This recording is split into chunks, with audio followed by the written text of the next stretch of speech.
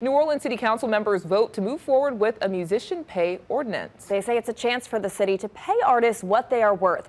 But as Jacob Bradford reports, some musicians say, while this is a great step forward, more needs to be done.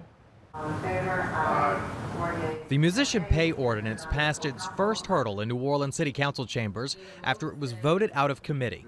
I'm certainly going to push for immediate implementation. I get it that the administration is saying, hey, can we hold off until the beginning of the year? But I personally don't think that's going to be necessary. We can do it now. City Council President Helena Moreno says that the city's musicians need to be paid what they are worth.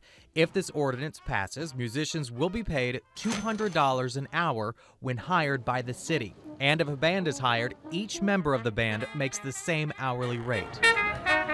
It's a beginning. It's a starting point, right?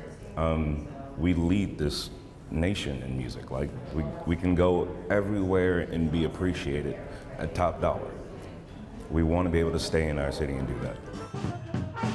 Donovan Calhoun Bettis is the Director of Engagement for the Music and Culture Coalition of New Orleans.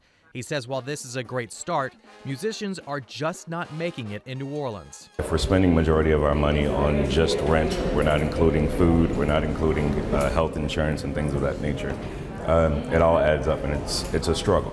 We need to look at the whole picture and make sure that our culture is not just a backdrop to the tourism industry. Morgan Clevenger has advocated for musicians in New Orleans since the 1980s and says that a lot more goes into being a great musician than just their performance. Performance is one thing, but you have to consider that musicians rehearse. They have to load in, they have to load out, they have pre-performance time, they have rehearsals. So all of that needs to be considered when we talk about rate of pay. If this ordinance gets full approval from the City Council, members say they hope this hourly rate will become standard for those hiring bands in the private sector.